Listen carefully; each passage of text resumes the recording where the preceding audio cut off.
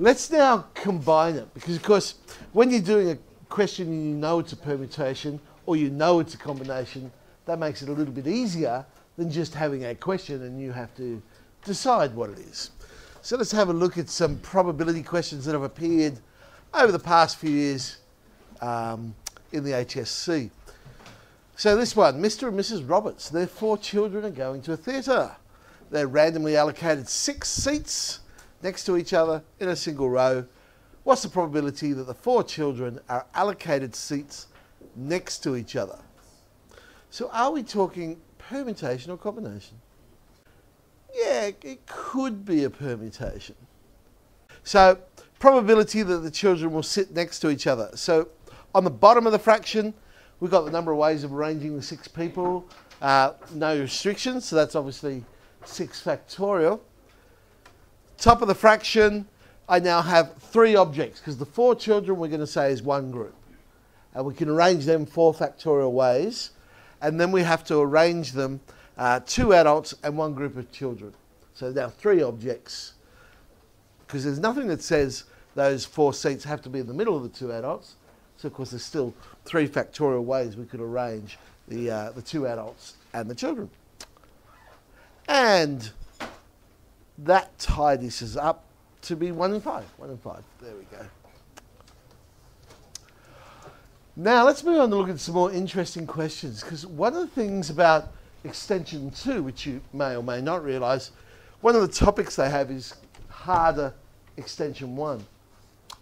And one of the topics they love asking is permutations, combinations. So let's have a look at some of the extension 2 ones that have appeared. Okay, so this one comes from 2007, same as, I think the last one was 2007, wasn't it? We've got 12 red marbles and 12 yellow marbles. And we're going to select 6 marbles at random without replacement. Calculate the probability that exactly 3 of the selected marbles are red. Okay. So exactly 3 are red. In this case, perm or com. Yeah, so we're just selecting the marbles. We don't care the order we're pulling them out. So I'd do that as a combination as well. So bottom of the fraction, 24C6. So there's 24 marbles all up. I'm just going to select 6. Top of the fraction, 3 of them are red. So from the 12 red ones, I want to select 3, which then means there's 12 yellow ones left. And I'm going to select 3 from there as well. So we get 0.36. Now that in itself is not a particularly difficult combination question, but we're going to need this answer for the next bit. Hence or otherwise, calculate the probability that more than 3 of the selected marbles are red. Well, we've just worked out the probability that exactly 3 of them are red. So greater than 3 would be probability of 4 being red, 5 being red, or 6 being red. If I did the complementary idea, then I'd have to work out 0, 1, 2, and also 3, which I've already got, so that would be 4 things. So we actually would be doing more work if I went the complementary idea this time. So probability of 4, 5, and 6. So 4 would be 12C4, 12C2, then 5 would be 12C5, 12C1, and 6, 12C6, 12C0, giving us to 2 decimal places 0.32.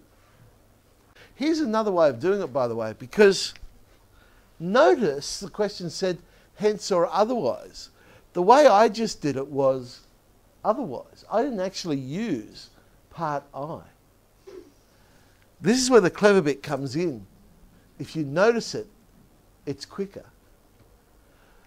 Well, I could say the probability of greater than 3 red, and I am going to use the complementary idea, but not in the way I originally suggested. I'm going to take away the probability of 3 red, but also the probability of less than 3 red. Now, I know it sounds like I said that before, because I said let's work out 0, 1, or 2. But you see, the probability of less than 3 red would be the same as the probability of greater than 3 yellow.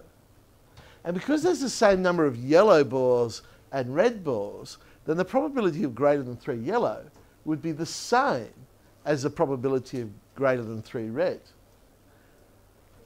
So I could now look at this like an equation move it to the other side and say, well, 2 lots of the probability of greater than 3 red is 1 minus the probability of 3 red, which is what I worked out in part A. So this is the hence part. Let's use what we did. Divide by 2, and we get, obviously the same answer of 0.32. Okay, so that was quite, I think, a clever way of doing it. I guess the clue was when they said hence. There must have been a way of using that first part to get the answer. 2006 one, this was quite a good question, I thought. In a chess match between the home team and the away team, games played on 4 different boards, which we conveniently call board 1, 2, 3, and 4.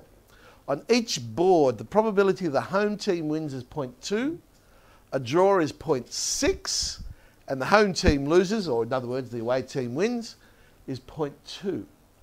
So they're equally likely to win. The results are recorded by listing the outcomes of the games for the home team in board order. So the example they've given is if we win on board, well, that should be board 1, shouldn't it? Win on board 1, draw on board 2, lose on board 3, draw on board 4, then it would look like WDLD, win, draw, loss, draw. How many different recordings are possible? Well, number of recordings, so there are 3 results that could go on the first board, 3 results on the second board, 3 results on the third board, 3 results on the fourth board. So this is just a basic counting idea. 3 to the power of 4, which is there are 81 different outcomes. Calculate the probability of the result, which is recorded as win, draw, loss, draw. Okay? So the specific one of win, draw, loss, draw. Well, win on board 1 was 0.2, draw on board 2, 0.6, loss on board 3, 0.2, and draw on the last board, 0.6. So 0.144. Okay. Now they make it interesting.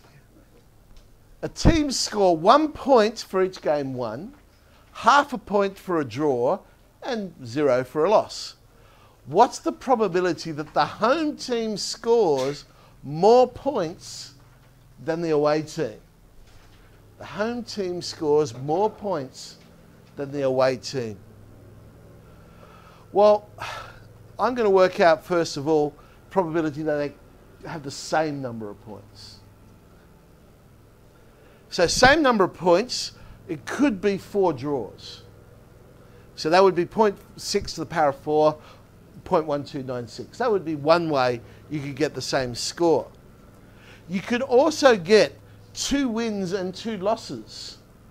That would give both teams the same number of points. So 0.2 squared, but notice I've multiplied it by 4 factorial, 2 factorial, 2 factorial, because it's now sort of similar to saying how many words could you arrange from the letters W, W, L, L. So I mean, we could arrange those wins and losses on any of the boards. So 4 factorial over 2 factorial, 2 factorial. Each one of those has the probability of 0.2 squared times 0.2 squared. So the overall probability, 0.0096. What other possibilities? We've got 4 draws, 2 wins, 2 losses. What else could we have? We could have 2 draws, a win and a loss, couldn't we? Is that what I've done next? Oh. Yes, 2 draws, a win and a loss. So if I have 2 draws, a win and a loss, 0.2, 0.2, the 2 draws will be 0.6 squared. But again, there are different ways that this could happen. So W, L, and 2 Ds. So 4 factorial divided by 2 factorial, 0.1728. And I think that's it. I don't think there's any other way they could get equal points. Okay. So the probability of them getting equal points is 0.312. That isn't, of course, the question they've asked me. They've asked me the probability the home team scores more points than the away team. So if the probability they score equal points is 0.312, then the probability they score unequal points, or different points, would be 1 minus 0.312. So 0.688. But remember we said Team A winning is equally likely as Team B winning. So of all these results where the two teams have unequal points, half of them would be Team A winning, half of them would be Team B winning. So therefore, half of 0.688, there's my probability of 0.344. Let's have a look at this one. 2002 paper. So we've got 9 cards marked 1 to 9, 3 cards drawn at random, and we're going to place them on a table from left to right. I guess creating a 3-digit number, if you like. What's the probability that that number that we put down exceeds 400? So it's greater than 400. Greater than 400 would simply be 6 over 9, because all I've said to myself here is, well, what is the condition that would make the 3-digit number greater than 400? And it simply would be that the first number is 4 or more. Well, what's the probability that the first number is 4 or more? 6 out of 9. The other two numbers are irrelevant, really. Of course, you could have still done it using the basic counting idea. You could have said, all right, well, there's 9 possibilities for the first card, then 8 possibilities for the second card, 7 possibilities for the third card. So the bottom of the fraction, 9 times 8 times 7. But on the top, what would have happened is you said, well, 6 possibilities for the first card, but now I could have any card I like. So there's 8 possibilities for the second card, 7 possibilities. The 8 and the 7 cancel with the 8 and 7 on the bottom, and you get 6 on 9. So 2/3 of a chance. What's the probability that the 3 digits are drawn in descending order? Descending order. Well, we know the total arrangements of 3 digits is 3 factorial. So that's 6 different arrangements. Probability that they're in descending order. Well, there's only going to be one arrangement of those 6 cards that are in descending order. So therefore 1 in 6. Okay. 3 cards, you're going to pull out 3 cards regardless. There's only one way you can put them down that are going to be in descending order. So 1 out of the total number of possibilities, 6.